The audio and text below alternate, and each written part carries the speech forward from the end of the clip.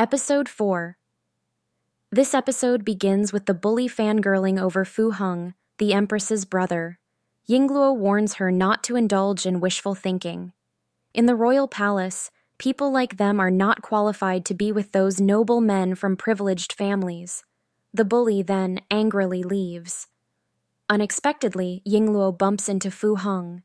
Fu Heng hears everything Yingluo says earlier, and she quickly explains that not all men are unworthy of trust. Fu Heng warns her not to underestimate men, regardless of her biases against them. Fu Heng goes to the Empress's palace to visit his sister, the Empress. He sees her looking at the longevity lock again, and immediately snatches it away, throwing it into the bushes outside. The Empress rushes out as if she has gone mad, wanting to retrieve her longevity lock. Fu Heng holds her back and tells her that it has already been 3 years since the second prince passed away. During these 3 years, she has been depressed. Fu Heng advises that she shouldn't forget her duties as an empress. The Empress then cries and asks him, how can they accuse her like this? The second prince was the child she carried for 9 months, her most important person. She knows that Fu Heng is here because the emperor has asked him to come. She wants Fu Heng to tell the emperor that he can remain indifferent, but she can't. Except for the 5 days of extreme grief after the second prince's death, the emperor acts as if the second son never existed. He could have other sons, but she doesn't. She only has him as her son. After saying this, she begins searching for her longevity lock again. Fu Heng understands the Empress's sorrow, but there are other things to be discussed. He begins talking about their mother, who cries frequently as she worries about her daughter, the Empress. Before leaving, Fu Heng leaves the box entrusted to him by the Emperor for the Empress, asking her to open it once her mood has calmed down. Later, we see Consort Chun appearing for the first time. She goes to pay her respects to the Empress and informs her that one of the maids in the inner palace has reached the age of 25, the age at which she can leave the palace. The maid is anxious to be released soon to get married, but doesn't want to disturb the Empress, knowing her troubled state of mind. The Empress hurriedly instructs Mingyu to arrange a dowry for the maid, wanting her to have a splendid wedding. After this incident, the Empress finally understands her own negligence. Such a thing happens in her palace, and there are surely more matters in the vast palace that require her attention. Consort Chun also relays Fu Heng's message, urging the Empress to open the box, which might help her find solace. After opening the box, the Empress takes out the memorial inside. It reveals that in the first year of the Emperor's reign, he had already secretly designated the second prince as the crown prince. He has high hopes for the second prince. The Empress initially thinks that she is the only one who loves her son, the second prince.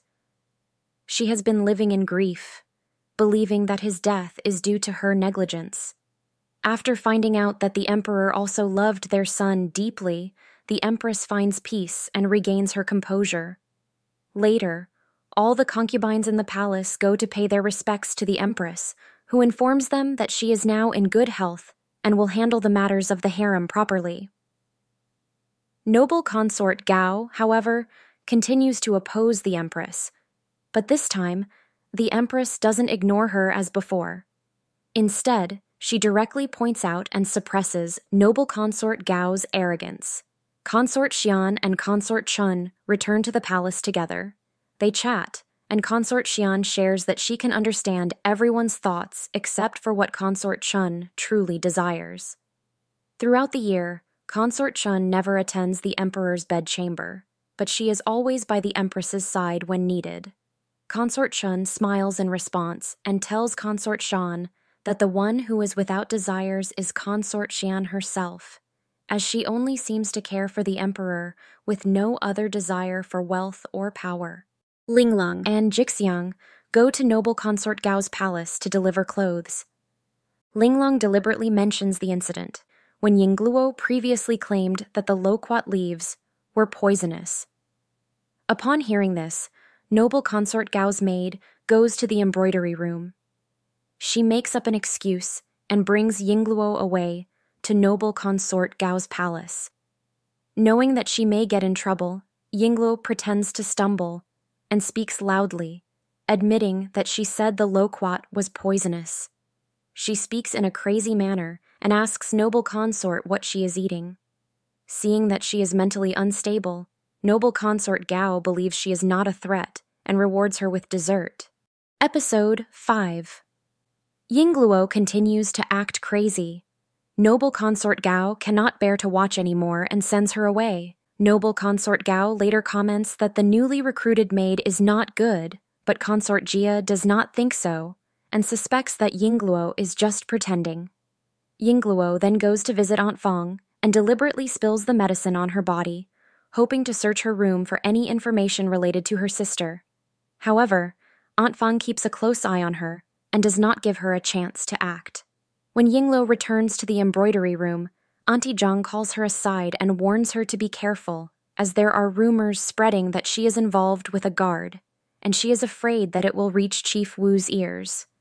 Late at night, while everyone is asleep, Yingluo secretly sneaks out of her room.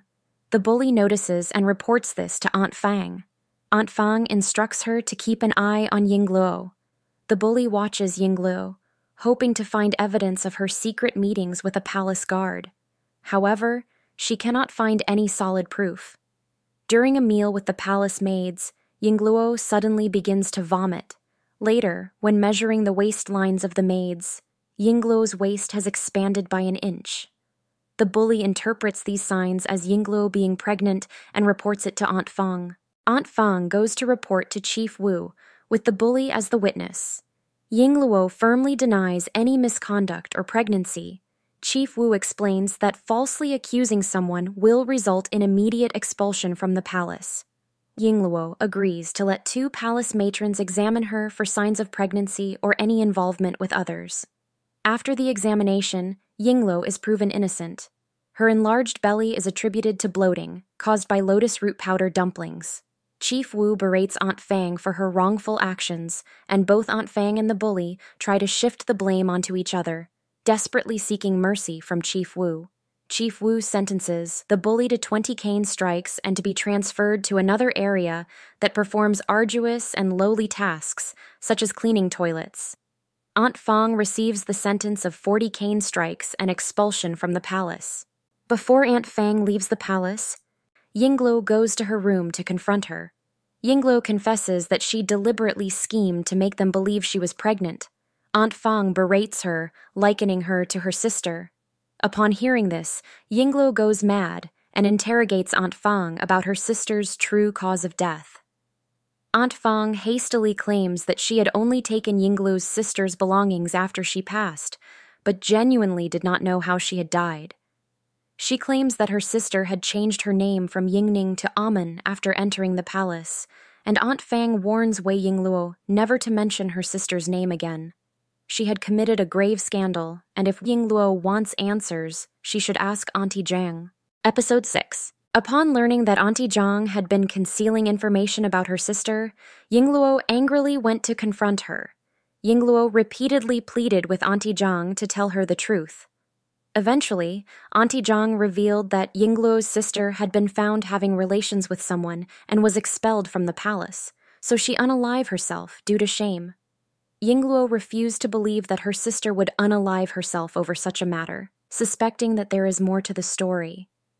Yingluo then showed Auntie Zhang the pendant she found with her sister's belongings.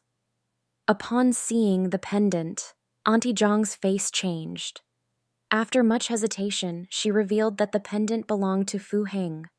Faced with Auntie Zhang's persuasion, Yingluo made up her mind to uncover the truth and seek justice for her sister, no matter who was involved. Meanwhile, Lady Shu, in her attempt to attract the Emperor's attention, sang in a place the Emperor would pass by. However, this only irritated the Emperor, and she was punished to sing in the imperial garden for the entire night. To avoid favoritism, Consort Chun poured cold water on herself and became sick. When the Emperor learned of her illness, he was in a good mood and decided to visit her. Upon his arrival, Consort Chun was in the middle of writing and immediately covered it up upon seeing the Emperor. Taking the opportunity, Consort Chun tried to persuade the emperor to stand up for the empress and not indulge noble consort Gao too much, which displeased the emperor, who left on the spot. After the emperor left, the palace servants felt bad for Consort Chun, but she smiled. As Consort Chun had anticipated, the emperor went to see the empress. With her emotional burden lifted, the empress no longer treated the emperor as coldly as before, and instead made efforts to reconcile with him.